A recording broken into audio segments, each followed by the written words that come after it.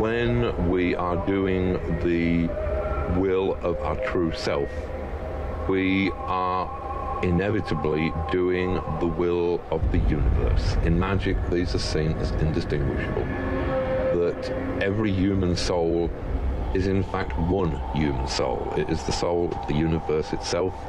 And as long as you are doing the will of the universe, then it is impossible to do anything wrong.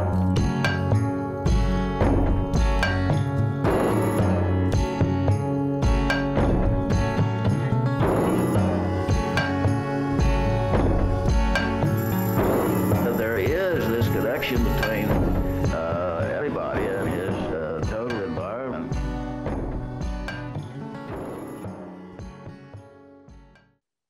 Hey, hi. I just wanted to give a short introduction to the chat with Michelle. Sorry for I don't know, the absence, I suppose. We're about to embark on a pretty wonderful road trip, I guess, to clear our heads and whatnot. And I just wanted to say what a wonderful chat it was with Michelle. And, I don't know if she revealed some things, but she revealed some things to me that I find absolutely enthralling and brilliant and beautiful. And I hope you all will agree.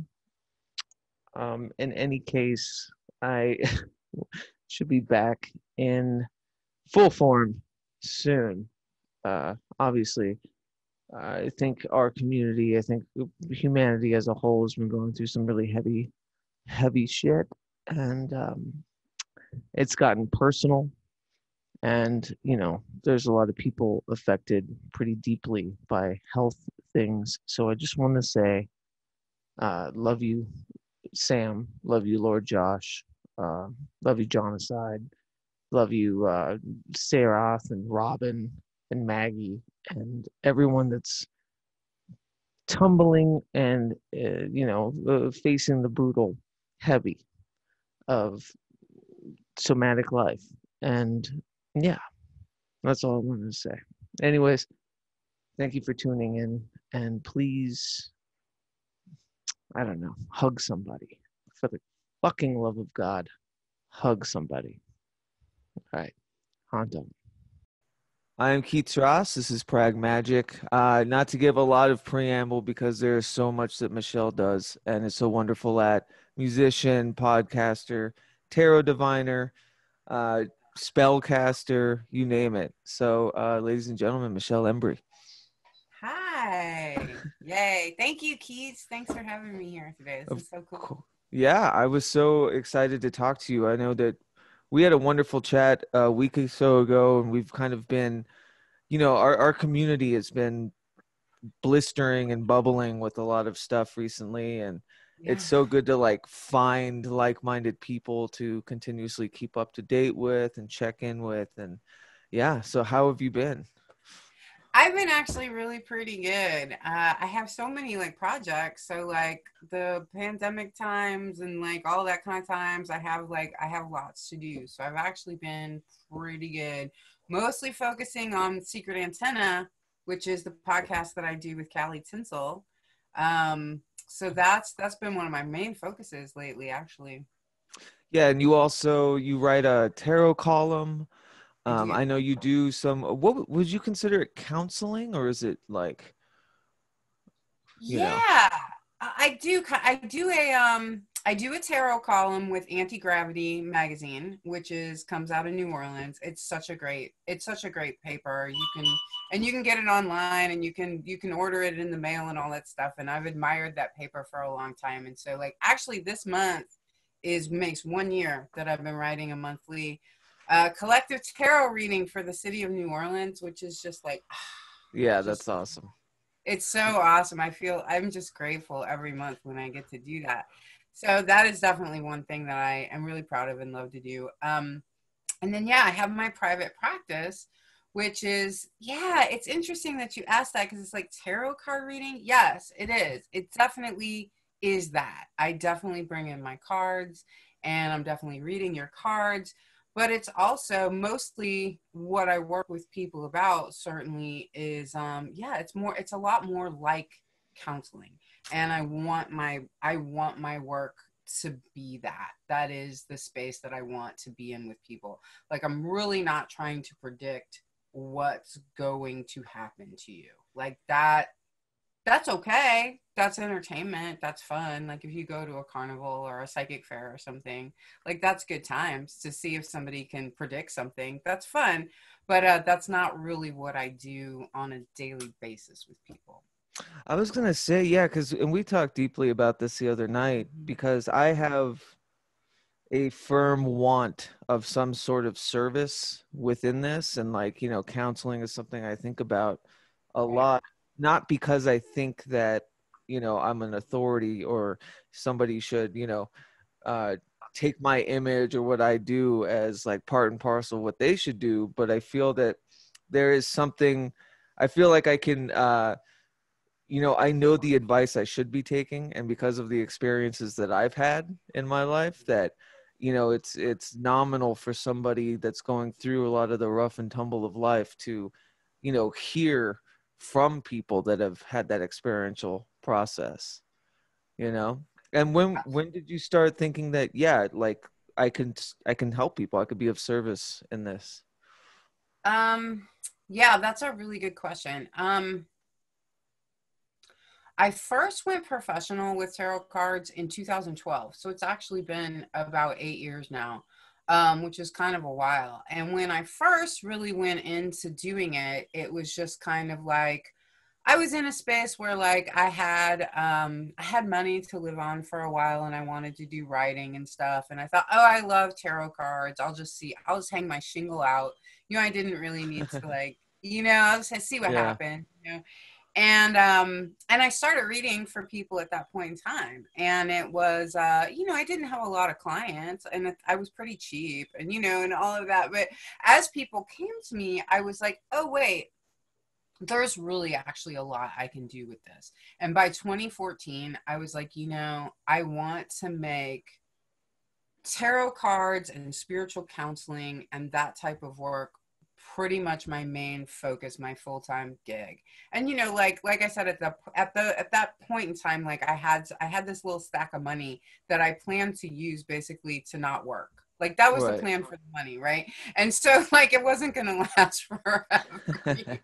Right, but it was what I wanted to do with the money, and I never look back and regret it. Like, that's a great, if you can afford it, taking a few years off is a really good idea. Yeah. So this would have been the year for sure. Yeah, this would have been the year. Yeah, for sure. So, but by the time that like I needed to like actually like work again, and make an income again, I was like, this is what I want my life to be. And I had realized at that point in time, like, this is not about me predicting your future. This is not really about entertainment. Like, we need to talk about spirit. We need to talk about wounds. We need to talk about, trauma. Yeah. Yeah. And realizing how much, as someone who deals with a lot of trauma from my past, I didn't at first see myself as the most capable person for that. I don't know why now, looking back on that doesn't make a lot of sense to me. But at the time, back then, I was like, well, you need somebody who like doesn't have those problems to help you. And now I'm like, what? It's really the opposite. And I find so often with clients, what I do with them is when they're talking about their own state of mind and how they approach the world and these different things with them, I'm like, I'm like you. And here's what happens to me, and here's how I help myself. And that's really helpful to people in one way. The other thing I sometimes can do with people is I'm like, we're just going to sit in the place together where this really hurts. And we're just going to breathe together, and we're just going to be in this pain together for a second, because like, why should you be alone? Something else that I was doing like during this period of time when I wasn't working was I was touring. I learned that I could perform with my voice in a way that was really helpful to people. So between 2011 and 2011 and 2013, I toured this kind of hellaciously dark show that I did about it was my memoir, it was my story. And it was interesting when I first started doing it that I don't know, my poor first audience, like I had no idea that what I was saying was so dark. Like I Right. was so, right? Your own life, you're like, you know how it is, enter any like horrifying trauma, and you're like, you know how they do you, and when Oh other yeah. people it taught me something. So I feel like I almost killed my first audience, right? Anyway, the point of this is that story started to evolve, and I realized that rather than me just reading my memoirs, that I could do a type of performance. And that's when I first brought in a musician to work with me. So I started setting this stuff to like beats, and so that even though I was giving people this really dark story, I was also bringing all of this healing work to it. And one of the things that I said, it was a story called By the Skin of These Words, and it was my own life story, and kind of saying like I really just survived psychologically and maybe even physically because I found a way to put these words. I found a way to use words, like was what it comes down to. But you could use anything. You could use paint, you could use music, you could use yoga. I don't, but my way was words. So one of the things that I had said during that performance was, for those of you who have like been in these situations, especially as children, like crimes were committed and the people got away, and like nothing, no justice will ever be had. But these things, it wasn't a childhood, it was a crime. It was a crime Right. scene, right? Wow. And that one of the most powerful things I had felt that I'd said in that story when I was presenting these to audiences was, I was like, but the thing is like, I'm your witness. I know exactly what happened to you. Crimes were committed, lies were told, no justice will be found. I am your witness, and this is my testimony on your behalf. Like I saw the whole thing. And that's like a line from the show is, I saw the whole thing. And when I would say that, the audience would just be like, and have this moment. And at that time I was like, you know what? I'm not making that up. I do know what happened to you. I did see the whole thing. I am your witness, even if you were alone. So why would we be alone there ever again? Yeah. And right. And so in realizing that from that show, that's what I started to really put into my tarot work, is like, why would we be there alone? I know what you went through. I know what it felt like. I know exactly who you are and where you were in that regard. So I don't want you to be there alone. I don't want to be there alone. We can not be alone in that anymore. And so that's so much of what I bring to tarot. Yeah, I love that. And it's too, we were talking about, when people seek a reader, when someone sings to them with how they read the cards, or, the narratives kind of that they spin, like it has to come from somewhat of an experiential place. You have to share that tether, of vulnerability in doing it, because you can go through the academic realms of what tarot is and how to read, just in like an encyclopedic kind of idea of it. But that's not what people seek, when they're looking for someone to confer with. Yeah. No, it's really, really true. The more of myself I put into it, the better off. The better the readings really go. I mean, that's definitely one of the things that I say to my clients is, it's like, if we didn't have something in common, you would have chosen another reader. Right. Like, you're here today because I'm going to hear something I need to hear, and it's going to come out of my own mouth, Right. And so, like, one thing I've definitely learned is, like, waking up and, like, I'll have my readings scheduled, 2 or 3 readings I'm going to do that day. And I might wake up like, oh, God, it's so much work, like kind of like that, and in my own mood and having my own things go on. But what I know for sure by now is, Michelle, you do that first reading and I come out and I'm like, woohoo!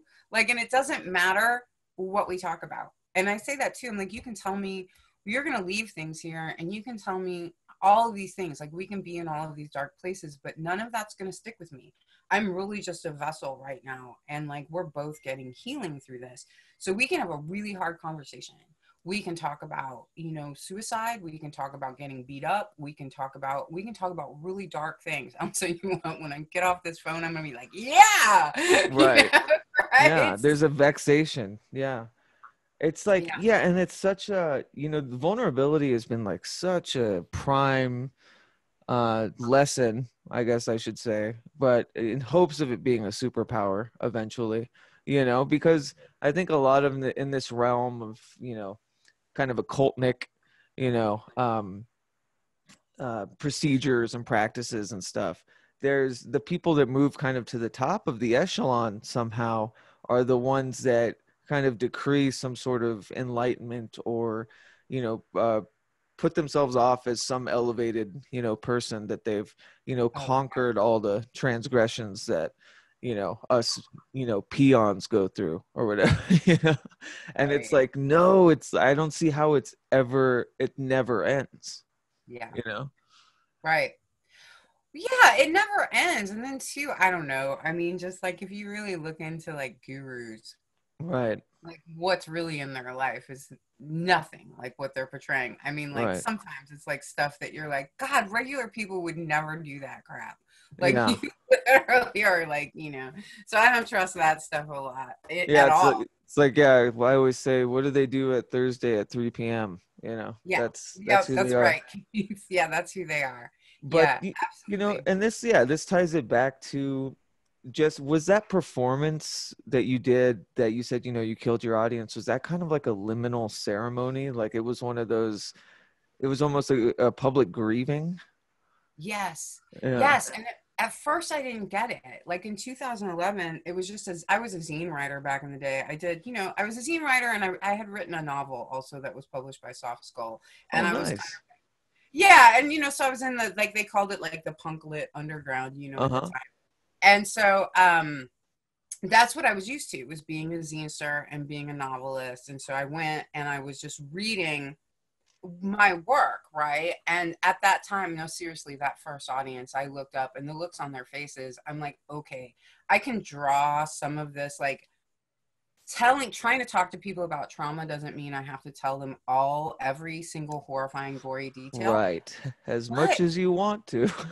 right. Well, I think, right. I think one of the main lessons and one of the main healing, and that first audience forgave me because I was like, I am so sorry. There are some parts of that story I will never tell again, Yeah. but it wasn't, I was doing it because there was this part of me that, one, didn't realize how bad it was, and two, didn't expect to be heard because I'd been saying it so many times in different ways over the course of my life and nobody heard it, right? It went over their Right. head, right? But once I took up the microphone and I had it written on paper and I had a flyer to tell you to come see me, it suddenly became something that everyone took seriously. And I didn't need to tell you the worst of it. I could allude to it and you would understand. And Yeah. so, right. And in the beginning, I really didn't. Those were the two things I didn't know. Like, oh, that didn't happen to you when you were a kid. And two, Right. oh, I can not tell you the gory details exactly, and you can still surmise what happened to me. So that was one thing. And then when it turned to this more performative, and I brought in a musician and I broke those stories down so that they were more poetic, and I started to really feel like what you call audiomancy, right? Mm-hmm. Like, I started to feel that I could do this work on people with my voice. And I hadn't known that I could do that before. And at that point in time, yes, it became the ceremony of grieving. And another thing that I would say at the end of the performance is I would say, and now I can't remember the exact words, but I would say, a murder of crows comes in and picks up the four corners of this room and carries all of this grief away. Right. And so, and then we would have this kind of, impromptu ceremonial, yes, grieving, with this idea that these birds come in and they take it all up off the floor and they take it away with them. And I would include that as part of the work that I did with that particular performance. So like, yeah, publicizing it, kind of being loud, and not like loud in annoyance ways, but like, having the self speak volumes, through performance. And stuff. Do you find there's accountability in that once you put out those flyers, like, you had to show up? If you didn't want to, be a part, or couldn't, handle the vulnerability or the grieving of that day, like, too bad, Yeah. you had to show up and be accountable. No, Yeah. that was true for sure. And especially like when we toured it and people would ask, like, how do you like do this every day? And like, basically the answer was like, well, talent, but Right. but we were on a mission though too, at the time we were on a mission. We were just the musician I was working with at the time, we were just like, no, this is the medicine that we're bringing to the people, and this is what we're going to do. And so we did manage it. Yeah, but yeah, you got to show up, whether you're like, oh God, today I don't feel like telling my trauma story. Well, too bad, you're on tour with it. And I did tour other things later they're fictional stories. It's a trilogy I did called the Crush Kids stories. And those were 3 different performances that are not that. They're fictional stories, but that are also medicine. They're also very much about healing people. Yeah. Yeah, you're just speaking through kind of a folkloric lens. Yeah. Yes.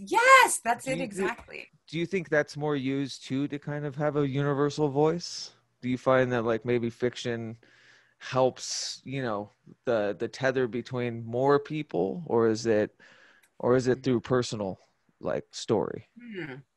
Yeah, no, that's a really good question. I think it takes both, really. Like, I think it's both. I think there's some people who responded more to the memoir work that I did, and then I think that there's people who responded more to the fictional work that I did.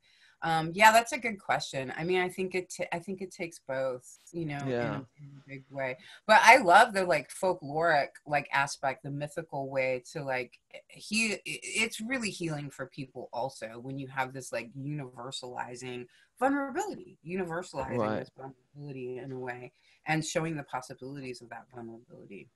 Now, 2020, it seems like there is a universal grieving or, vulnerability through like your tarot work, like your monthly column. Have you kind of unearthed things like just collectively?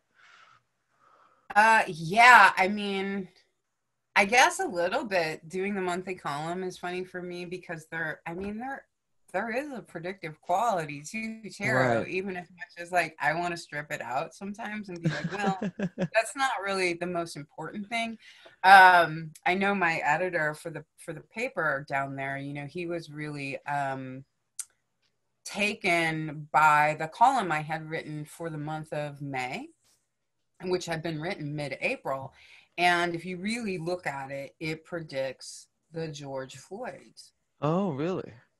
Yeah. And like, yeah, that's kind of what I said when he pointed it out later. Like, he's like, actually, if you realize this was written in mid-April, this is kind of stunning. And I was like, what is he talking about? And then I was like, oh my God.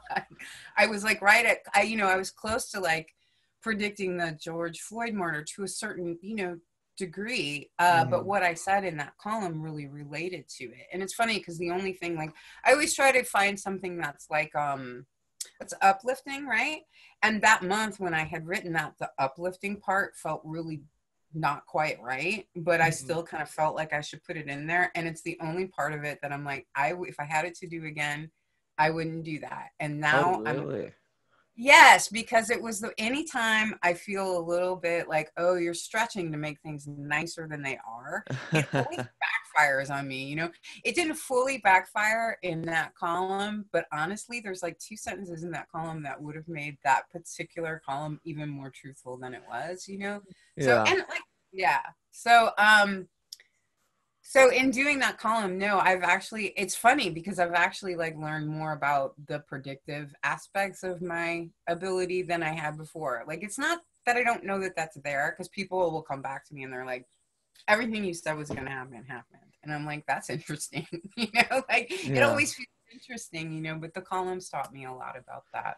So for you are like the somewhat preternatural or divinatory aspects, are you, because I know you're also a practitioner, you do a lot of like even spell casting online and stuff. Have you what have you surmised over time? Like, are you dipping into something preternatural and collective, like an unconscious, or is it more like are you tuning to your own subconscious? Like, what have you been finding has been the more the biggest reprieve of all of it, or resolve, I should say? It's a good question, because like out of all of it, like It's interesting, like my background, my upbringing. My mother was like, she was like this. She swore up and down she was an atheist, but she wasn't really, because she'd have like these like Ruth Montgomery books. I don't know if you know that author, Sure. but like, Yeah. yeah, okay. She had these Ruth Montgomery books around. And one time I remember I came home and her and her friend were in the dark trying to find their auras. And I was like, oh my God. Um, but she would swear up and down that she was an atheist. And as a kid, like I couldn't use the word God in the house. Mm. Right. So, it's just, she had been abused by religion, you know, Yeah. and she was just like, we're not doing that here, you know, and I don't believe in this stuff. And I think it ruins individuals and it ruins society. And like, these people are crazy, you know, they're crazy. And I, you know, I don't disagree with her, but she wasn't entirely, really atheist either. Obviously she believes in something, right? But having been raised like that, even kind of getting into tarot cards and even like, you know, some other like spiritual works that I get into, I did not expect to feel as connected to something that maybe I would consider, I don't know, an ultimate consciousness, a collective consciousness. I mean, a singular consciousness even. There's a way in which I feel like I plug in to this kind of, you know, fabric. Yeah. That is kind of everything. Like if I could fully, like, the human brain couldn't fully take in like full consciousness without just like exploding. Like we just don't. Yeah. We can't. We can't. Yeah. That's why we need the Metatron, you know, because we can't fathom the voice of God or whatever. I get it. Yes. No, that's exactly right. No, it's exactly right. We can't know all of these things, you know, but there is this way in which I feel like I plug in. I mean, yeah, so like I want to answer your question pretty specifically. It's a pretty hard one, yeah. It's a pretty hard one, but like through this work, and especially like I said, coming from this background where religion, like I feel like so many people that I meet that are new age, they've, so to speak, and I don't want to go off on anyone, but I feel like this is something I need come up against a lot of times. Your kind of new age spirituality would fit really well right directly back into Christianity. Like you've really just changed the words, and I'm not going off on anyone. It's understandable that would happen, you know, right? Absolutely. And just dogma. It's hard to break dogma. And even when it hurts you and you're like, I've been hurt by the church, so I don't like those words. But then somehow you wind up with a new age kind of perspective that really is just Christianity with a different set of words. And which again is okay. You know, again, I just don't want to go off on anyone, you know, whatever, but I certainly have a critique of that. So wait, where was I going with this? So so I guess I'm surprised for myself how much I really do feel like there is maybe some kind of collective consciousness, and how much I feel like does come through me from this, from I don't know, I don't even want to say a higher place, but just a different place. I feel like I can log into something. I think the internet's a really good metaphor for spirituality in a lot of ways. Yeah. So I feel like I can really like log into this thing, and then I have something that maybe I generically call guides. I mean, when I'm working, I have my cards in front of me and I'm reading my cards.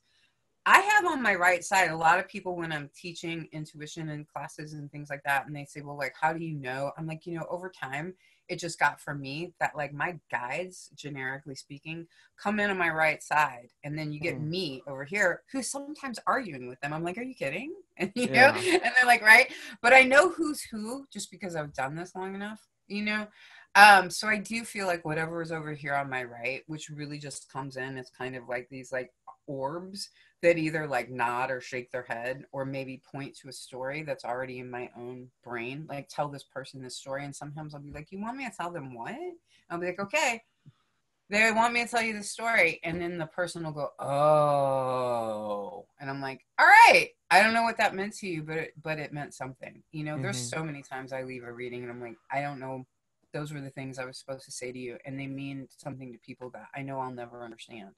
Yeah, I struggle with it too. You know, I spoke with Sayroth about this a bunch, where I'm kind of in this, you know, that liminal kind of gray or agnostic static of, you know, is it just my subconscious that I'm tuning, or is there actually something outside? And it switches all the time, you know. Yes. But I think, you know, people tune into this stuff and they look for it. It's a lot of times it's through desperation, like it's through Yes. adversity.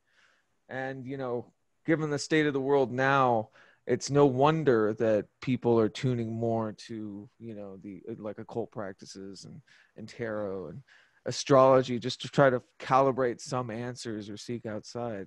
But you're Yeah. right. People take it and it's just different terminology. They just interchange. That's basically you just a faith-based idea. Yeah, which Yeah. apparently, like, as human beings, we need no matter what. Like, we apparently, you know, I'm not saying every person, but like it's a really standard, like, human need to have a belief that our lives have meaning. I think it's really difficult for people to, like, move forward when the idea that, like, this is it, this is your one shot, and if your life is difficult, to whatever degree you are just like, I don't know, if it doesn't have any meaning at all, I'm not sure how to move forward. And so sometimes, you know, people just invest, you know, in that, which is fine. Right. Right. But I mean, I have really come to the point where I'm like, I mean, God, do individual lives have meaning? That one's rough, but like there's, but there is something bigger than us for whatever. I don't know. I'm going to throw this in there because this is really interesting for me. Being raised as somebody, who was, you know, don't say God in the house, you know, like, don't, like, you know, religion is not this way to go or whatever with things. I actually did come to, in my 20s, to having pretty much a pretty big, like, relationship with what I would call God, which was really funny because I had an atheist mother and then I was a punk. Like, punks don't do that, you know, they're atheists too, you know, right? So Mhm. it's just like I spent, like, probably, you know, most of my 20s into half of my 30s at least hiding it, that I, like, had, that I believed in God, right? Mhm. And so, and then I, like, came out with it, and it wasn't like my mom still didn't like it, my friends didn't like it, and I'm like, God. Yeah. So what's so that's, like, you know, gosh, you know, over But 10 it years. was just, it was like your idea of the absolute, right? Or like, yeah, Yeah, like you were saying, it had no, you didn't mean a Christian God or no, a nomination at all. right. Right. Right. But I also didn't feel the need to use a different word, you know, because sometimes people are like, oh, source. And I'm like, well, we're still, that's fine, Right. but we're still talking about God, you know, the universe, Exactly. that's fine, but we're still talking about God, you know. So I didn't find a need to use a different word for it. What is interesting for me is this past year, because I feel like, you know, you get to a certain place with your spirituality and you're like, okay, that's where I'm at. That's who I am. Like, that's my spirituality. I got a handle on it. I'm just going to move ahead. This is sometimes why I feel like people choose religion anyway. And they're like, well, guess what? I don't have to think about anymore. Like, right. My religion just kind of explains to me how to Right. practice. I don't have to think about it anymore. Right. And I can appreciate that even more than ever, like this year, because something that just happens, after all of the, I mean, literally just a few months ago, back maybe February, March, something like that. I just woke up and I had this realization that, like, because I was praying all these years, I've been praying. I would just pray to God. It just made sense to me. I was comfortable with it. Even like my mom and my friends are like, oh my God. You know, I would still made sense to me and I would pray to God. Right. So this year that changed because I woke up one day and I had this realization that, or whatever, whatever you want to call it, realization might not be the right word, but there was a shift in my spirituality and having this realization for me that what I was calling God actually had no, was a completely neutral force. It's a completely neutral creative Right. force. And, like, Personality less. yes, Yeah. and doesn't have this, like, God is not, God is a creator, sure, like spitting things out of a black hole, basically, like, Hmm. I don't know, there's Yeah. that, and it doesn't have this, like, I want things to be good. I'm not, I mean, like, to say that God is creating from all love, I'm like, well, not really. I Right. mean, God is just, like, creating whatever God can create, kind of without personality, without determination, without any of the, without having a desire for how that thing will go or even Hmm. really thinking about it, so to speak, right? this is like new stuff for me, and this created only a mild crisis because I've had so many spiritual crises at this point in time. I'm like, tell me something I don't know, okay? Yeah, bring it on. Yeah. Yeah, I think I'll just, drink Diet Pepsi and eat candy in bed for a few days. I know how that goes. Yeah, right. So I wouldn't say it was a crisis, but at night when I go to sleep, I'd be like, dear black hole? No, that's not working for me, especially since you don't give a shit. So so I went through that for a few months, but then I'm like, but then like I got a little bit closer to like what I would consider my guides. I hadn't had a direct conversation with them for a while. You start to take it for granted, especially for me. I'm seeing them all the time working with other people, so I had kind of stopped talking to my guides. I mean this really generically. Sure. I had stopped talking to my guides, personally, for a long time. And so I started talking to them personally again, and they agreed that this was like, yeah, no, you're right. The source of all things is neutral. That doesn't mean that we don't have plans. And, it made me think about the concept of Jesus, which is a big concept for me, and there's a reason that that's so, which we could talk about if you wanted to, but at any rate, like the guides and the things were like, that doesn't mean that we're not real and don't have desires. Just because God creates indiscriminately doesn't mean we're indiscriminate or that we're meaningless. Oh, I'm getting chills right now. They're like lesser gods, like the lesser gods. What a great way to put it. And I'm like, and then it makes sense as to why I feel like we need to like onboard, so to speak, with these, lesser gods. I love that, to onboard with like these forces that do have desires for us that are really, really quite beautiful, and have desires for themselves that are really, really quite beautiful and are made of love. Right? Just because God is neutral doesn't mean that love doesn't come out of it. And this is new stuff for me, Keats. This is new territory for me. We would have had this conversation a year ago, and I'd say, no, I believe in God, and like, I believe God created all things, and God is love. Like we would have had that conversation, but now I'm like, nope, God's a black hole. Yeah. I mean, I love it. It's not, there's something I find, I don't know, just romantic is the first word that comes to mind, talking about a black hole, which is really funny, but right. But like there's something, I don't know, there's just a relief or like a resolve, like of just the gentle understanding that this is a personalityless God. He is not a he. It is, there was no, we are not the end all be all, the human species.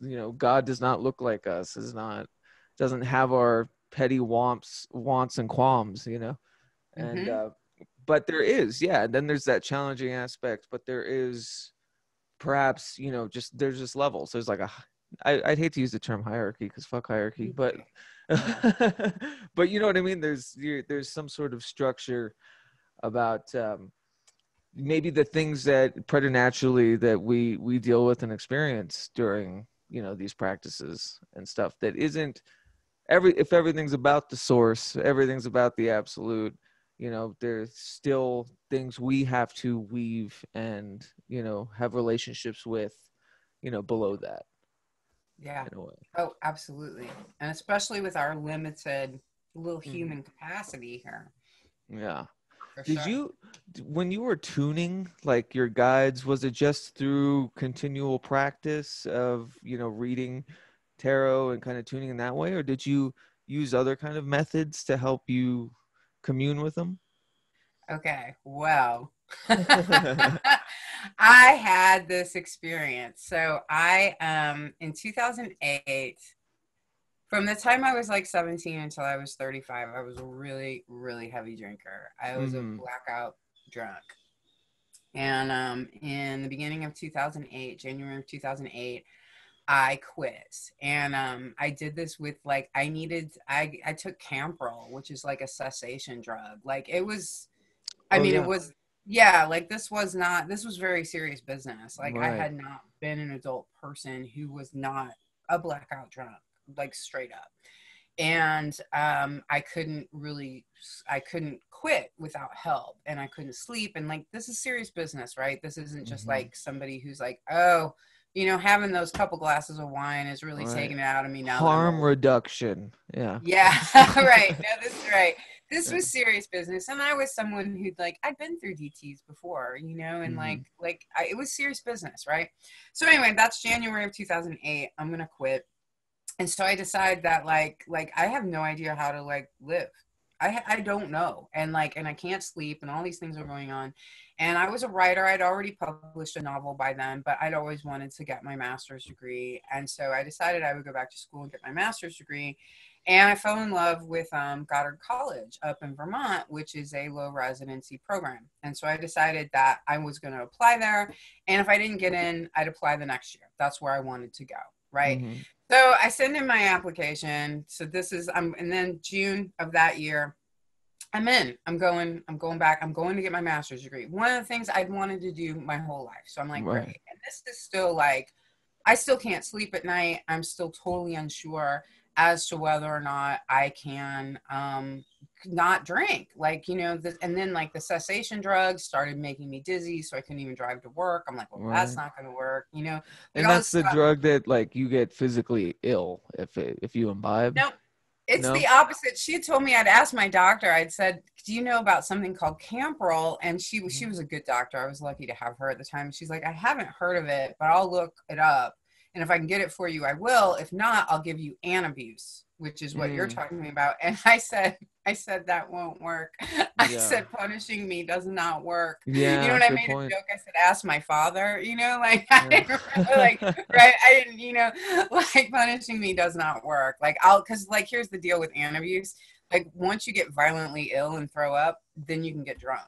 Oh, wow. Yeah. Yeah. So I know that from people in the military. So anyway, Camprol, no, actually what Camprol does, or what they hope that it does, is it targets, because like when you drink that much, your brain receptors like close down. So you go into extraordinary depression because your like serotonin receptors are literally closed down. So they had hoped, they weren't sure, but they felt like Camprol could target that and help your receptors open, right? I don't know if it did that, but psychologically, taking these big horse pills like worked for me until they started making me dizzy, and I actually had to call off a day from my job. And I was like, well, I can't lose my job, you know?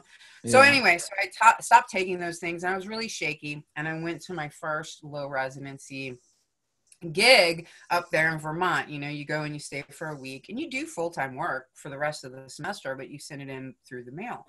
And so, and that isn't even why I took that program. I just really I was really attracted to the program. So anyway, here's the deal. So I get there, and this man named Paul Selig is I know Paul Selig. Yeah. All right. The channeler?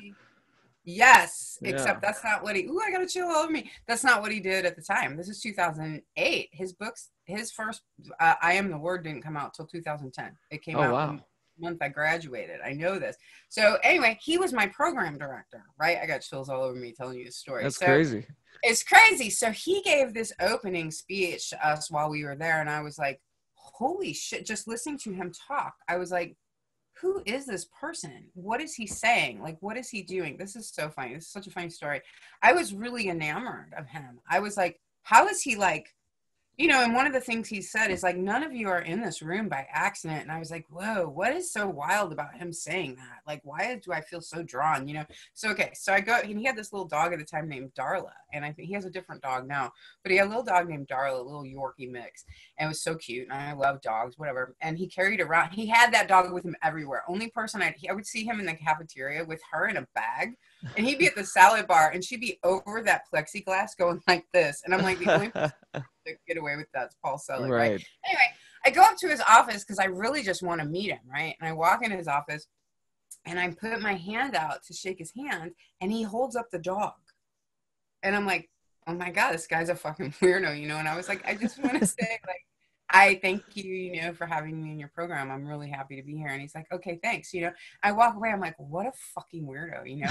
And it wasn't until later that I realized, like, he didn't want to shake my hand because he'd get all this information, right? Oh. I didn't know anything about this, right? Okay. I didn't know anything about this.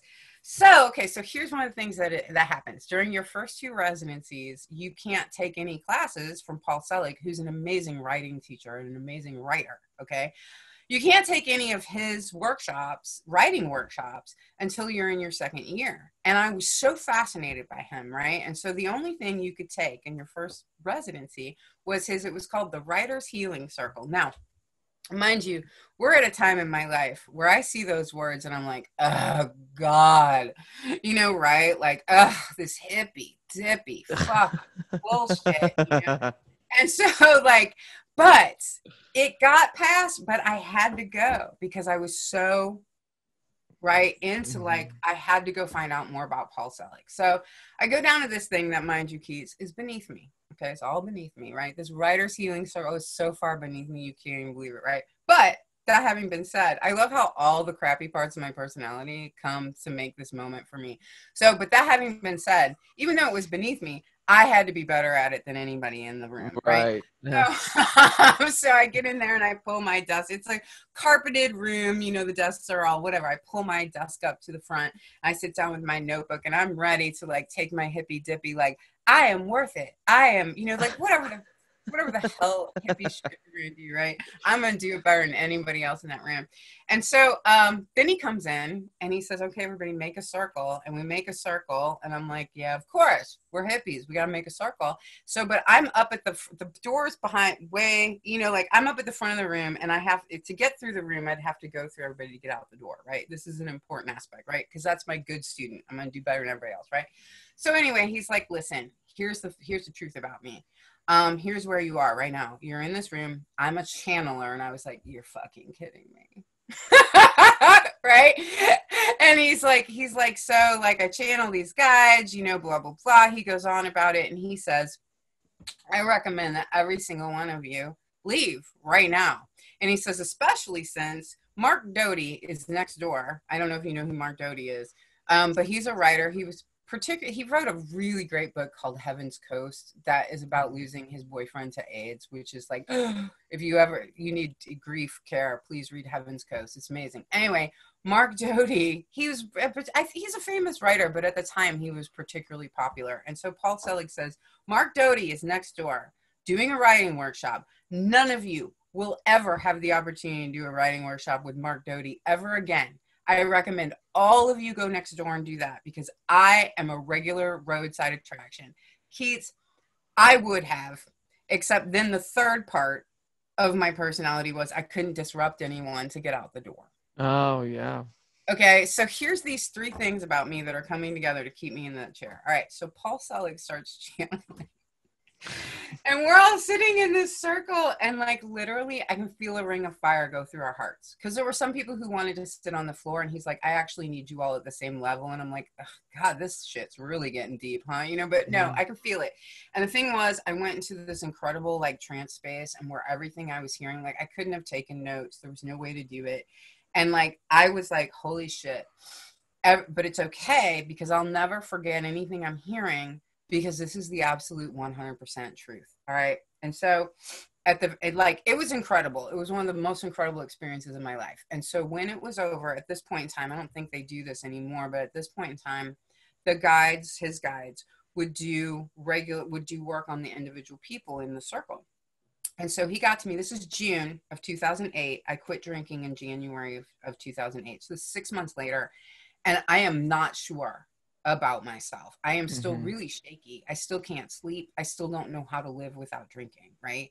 Yeah. And so we stand up and he gets to me, and again, I didn't know what chakras were or anything, but when they're like, open your crown chakra, I was like, you must open your crown chakra better than anyone's ever opened their crown chakra before. Right. And so I'm trying really hard and they get to me and they're like, they tell me, tell her she's doing a good job. And he's like, they say you're doing a good job, or whatever. And I was like, yeah, I really got the crown chakra open. Yeah. Hey, got an A+ on opening my crown chakra, whatever the fuck that is. I did it better than anybody else. Okay. And so but then, and he gets irritated with the guides. He's so funny because he'll talk back to him. And he's like, I just told her. And they were like, oh, they want me to tell you again that you're doing a good job. And he was so pissed off, And I was like, oh, they're not talking about my crown chakra. They're talking about drinking. Right. Right. And so I walked out of that room and I knew, I was going to be able to take those workshops more as over the next couple of years when I went to my residencies, and that I would have one I'd have another chance in January, but I'd have another one the following June. And I remember I walked out of that room and I was like, it doesn't matter. If you can come back to this chair in 1 year, even if you start drinking again, everything will be different. Nothing will ever be the same. All you have to do is make it back here without taking a drink for a year, and your life has changed. And it was an absolute fact. And so I did it. I made it back. But anyway, that's how I met Paul Selig, and that's how I met my guides, which I think are the same guides that Paul Selig told. I think that they are, and they're nodding their heads. Like, I've been doing this with them for 10 years now, which is kind of incredible. It's like legitimately like 10 years, like a couple of months ago. 12 years, I guess that was 12 years ago. But anyway, I feel like I've been working with those guides so there's your answer to your question. There's my story about how it came into my life. And I was not, at that point in my life, like, this was not the kind of thing I was looking for. I actually, I had 2008, my novel came out in 2006. And in 2008, I still wanted to be a novelist. Like, my idea was still to be like a famous, literary writer. That's where I was going with this, not to sit in a room and feel my soul filled by fucking channeling, that's not who I was at the time. So how did that reconfigure, your trajectory moving forward? So you said you wanted to be a novelist and everything. So what morphed?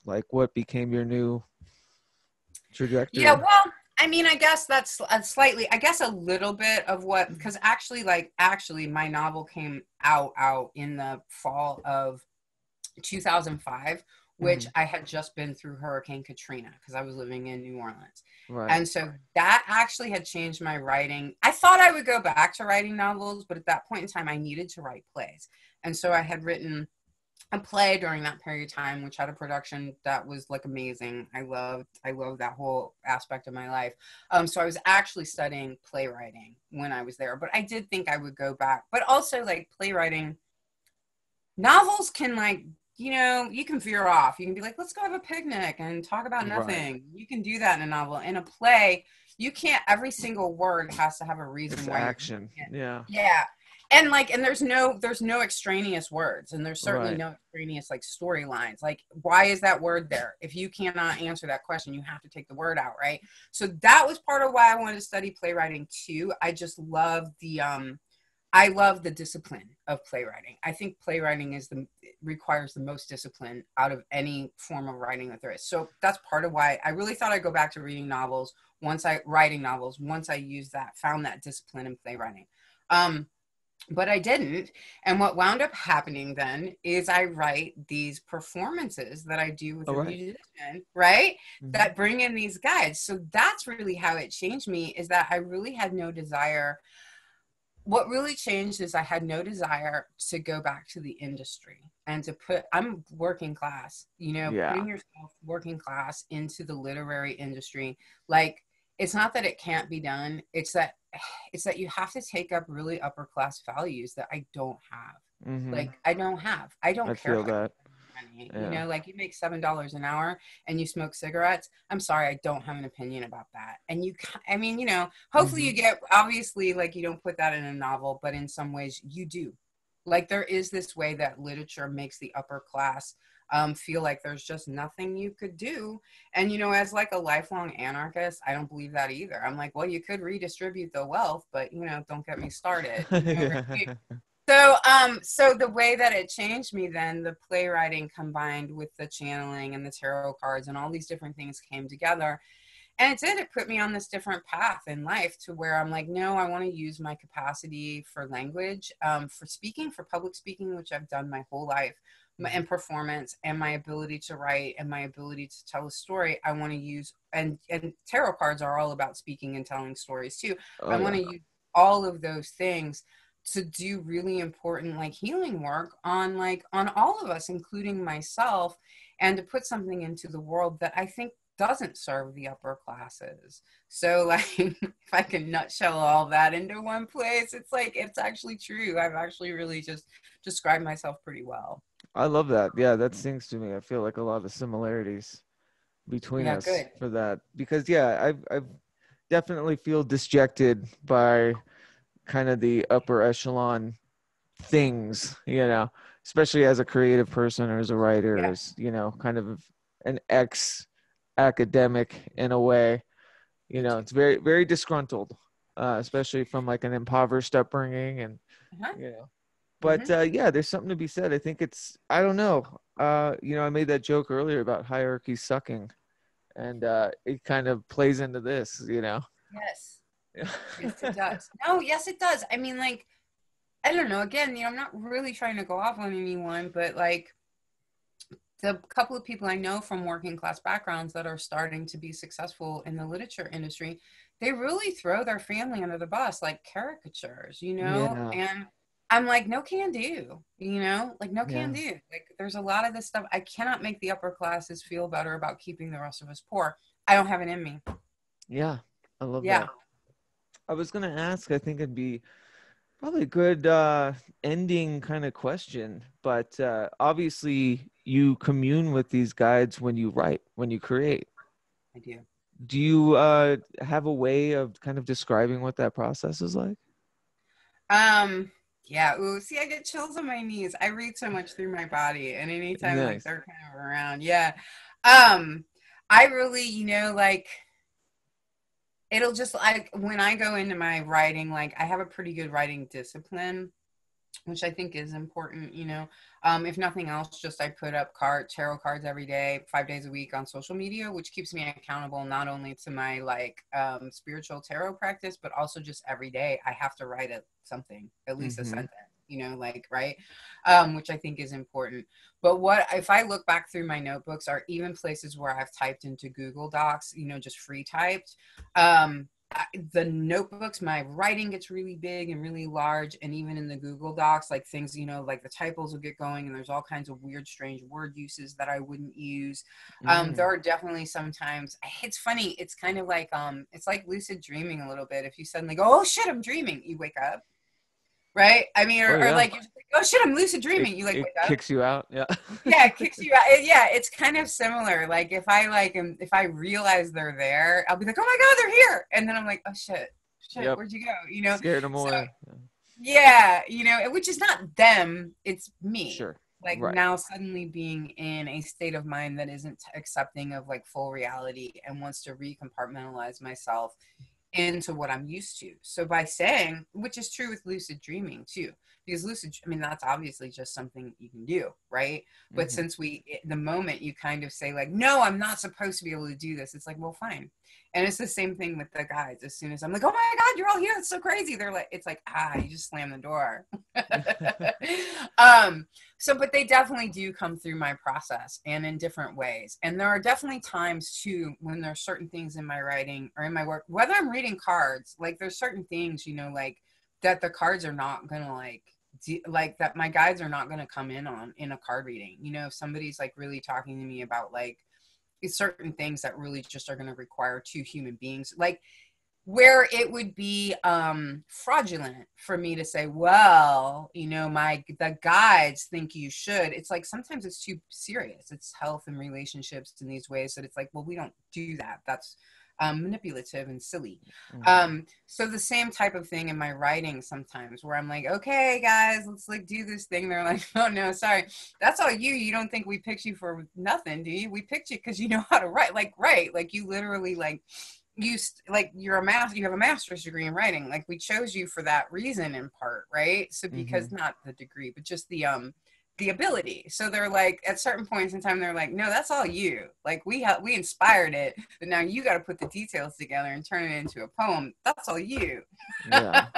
You got to do that work. So I think that's part of it too. I will say this, like when a part of what I teach with intuition with people also is like you cannot intuit something you don't know. So knowledge is the way. You want greater intuition, create greater knowledge for yourself, whether it means reading science books or history books or teaching yourself how to code. It doesn't matter. The guides will find metaphors usable in anything that you know, but you have to know things. Like it's like trying to throw a dart at a dartboard that isn't there. Like all the Right. guides can really do is throw darts at things that so to speak.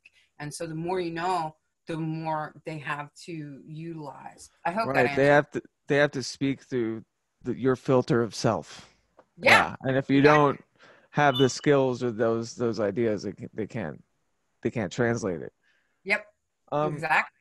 I think it's super synchronous. We're talking. I think I've been pretty public about, my drinking as of late, and it's, it's one of those gnawing annoyances. There's nothing been too dramatic or awful, but it's, I'll put it like this: like through my long, kind of strenuous, mental health stuff and everything, I never utilized drugs or alcohol or anything to create or write. And Mhm. it makes me think, excuse me, that, it's because I was trying to make those channels more clear. It's the drugs and the drinking in the past were for everything else. Right, right, right. But, I really appreciate you telling that story. And, yeah, we'll figure it out. We'll all get through this together. Yes, we yes we will. Even if it takes 1,000 years, we All will right. get through it together. Well, Michelle, thank you so much for speaking with me. Oh, thank you. It's been so fun. Yeah, this has been great. Obviously, we'll keep talking, and I hope to have you on again. And yeah, I'll have this out this week. And Great. please plug. You have an amazing podcast with Callie that you're about to just do called The Secret Antenna. If you want to shout out all of your wonderful projects, please do. Oh, yeah, great. Secret Antenna, you can find us on Anchor and Spotify, but probably the easiest way to find us is follow us on Twitter, where we'll put up our podcast plus all our kind of supplemental materials.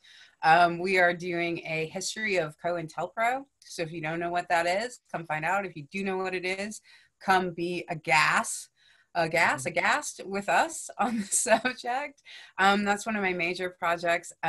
Anti-Gravity Magazine, also a good one to go ahead and find on Twitter. That is New Orleans absolute. And I'm saying this just because I write for them. I have always been like, oh my God, that's the best lefty rag in the entire world. So that's Anti-Gravity. So find that. Those are probably my two main things. And then MichelleEmbree.com is my website. And you can find me there for readings for card readings and things of that nature. And I put up a tarot card Monday through Friday on all of my social media. Twitter's the best place to find me. Cool. I'll have all of those links in the description. Great. Thank you. Awesome. Thanks, Okay. Michelle. We'll All talk right. soon. Yeah. Bye for now.